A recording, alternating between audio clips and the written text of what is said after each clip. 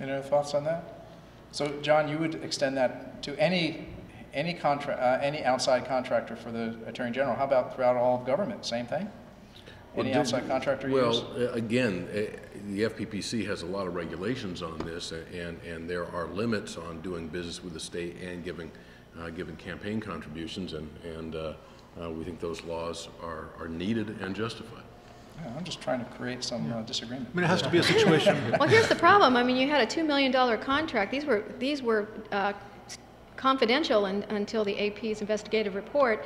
A $2 million contract going to a law firm that had donated to Lockyer, and another no-bid contract, $500,000 to a Lockyer friend who was a lobbyist. So this is the kind of stuff we're trying to stop, trying to shed light on. And when there's no standards, no accountability, no light on anything, this is what you get. Well, the actual abuse that we do want to stop is the abuse of somebody getting hired because he or she has an in with the Attorney General. So that person is not being hired on the merits, but rather because of one's influence. And there are various ways to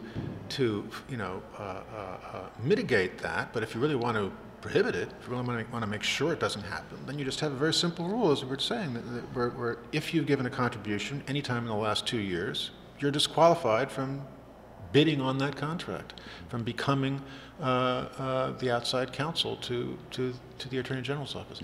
Mm-hmm. I might say that if we were to, if that makes sense to people as a general proposition, another place where it makes even more sense is in our courts. Because, as you know, in California, some judges, not all, but some judges run for election and then re-election.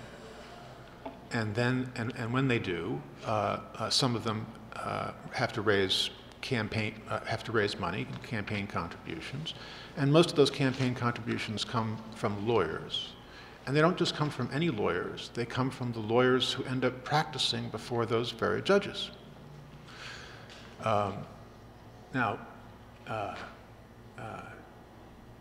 We all get upset sometimes about things that look like the mere scintilla of an appearance of a conflict of interest. The press is always jumping up and down when it thinks it's caught somebody in what looks like a possible conflict of interest. Well, I would submit that there is certainly an extreme appearance of a conflict of interest problem whenever counsel appearing before a judge have contributed money to that judge's campaign, particularly if the lawyer on the other side of the case has not. So I would, what I would love to see is a similar prohibition that lawyers who have given money to a judge within the last 2 years would simply be disqualified from representing parties before that judge. There are plenty of other lawyers, but just the ones who would potentially might be able to influence improperly the outcome, even if in fact they don't. It's the appearance of a conflict of interest that so undermines the confidence in the judicial system that we ought to extend that prohibition to the courts as well. Other comments on that? Bob? Just a question. I guess that, Peter mentioned 2 years, and I don't know what the right answer is to this question, but how long is long enough? I'm sure judicial and other candidates remember more than 2 years ago who their campaign contributors were. In California, there is an opinion of the California Judges Association, which has been the advisory branch to judges, which refers to in judicial elections, it's 2 years. Whether that has changed or not, it's since last time I read it. Let me, at this point, ask if there's any members of the audience who have questions. So, I don't know. We don't have a microphone, so we'll just ask you to speak up. And why don't we start down here and go around, okay? We got plenty of time.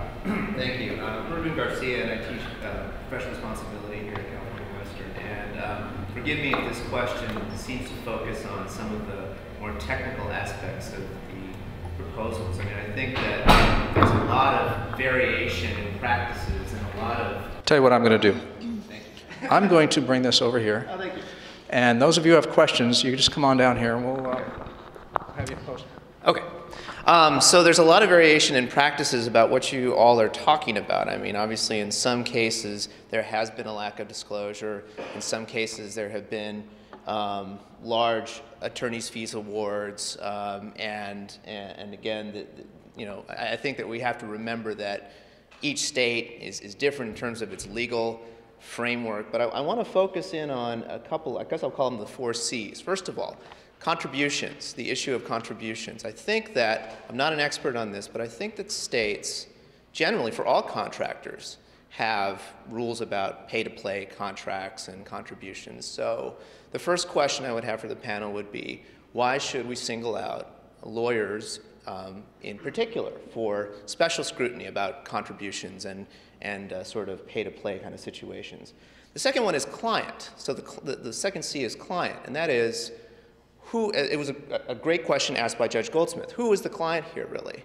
And so is there a thought, or any of you thinking about proposals to better define who the client is? Bob Gaglione talked about the constitutional set. We don't have a definition of client in the Constitution, right? Who the Attorney General's client is. So that's why we have so many of these issues. The third is I'm totally in favor of full disclosure, sunshine, but I do think that with regard to lawyer-client relationships, and again, this gets back to the second C, who the client is. If the client is the state of California, is it, you know, if not an actual breach of confidentiality, at least something that lawyers and clients would not really like to have, and that is having their fee agreements up on the internet. I think all of you would probably bristle a little bit at that possibility. So who's the client here? If the client is the people of the state of California, then they should see their fee agreements, right? So that's the thing we have to define.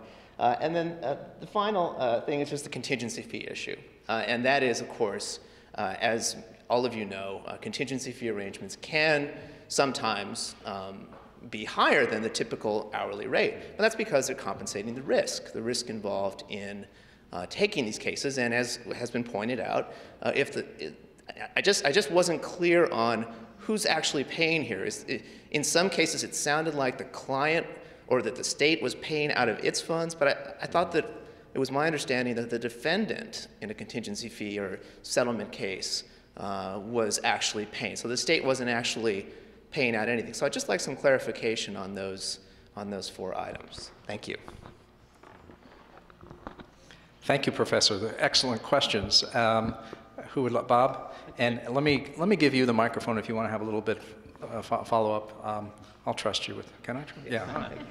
Thank you, Your Honor. I think the first C was the contributions, and if I understood the question, I believe, and I think most of the panelists would probably agree that we're not limiting, although we may have said so earlier, this sunshine onto the contributions of attorneys. I think anyone who may stand to benefit from state contracts, we're just focusing specifically today on the type of litigation that attorney generals may farm out to law firms, but I think you want to shine a light on all the contributions as much as possible. Secondly, as to the clients, and earlier I think John had mentioned that the people are the client. Theoretically, that's the correct answer, but when there is a large settlement, do we all get rebate checks? Do we get tax reductions? Typically, no. Where does that money go? And following the settlement monies, they usually end up in the budgets of various agencies of the state. Sometimes maybe the Attorney General's office keeps some of it, but I think that's something that we need to do a little bit more follow-up on. And are the people really the client, practically speaking? I think theoretically, clearly we are, but when the Attorney General does receive a large settlement of monies, like the tobacco monies, there's been some articles written on where that money was distributed, and I can tell you I'm still waiting for my tax rebate check on the tobacco litigation. I'm sure all of you are as well.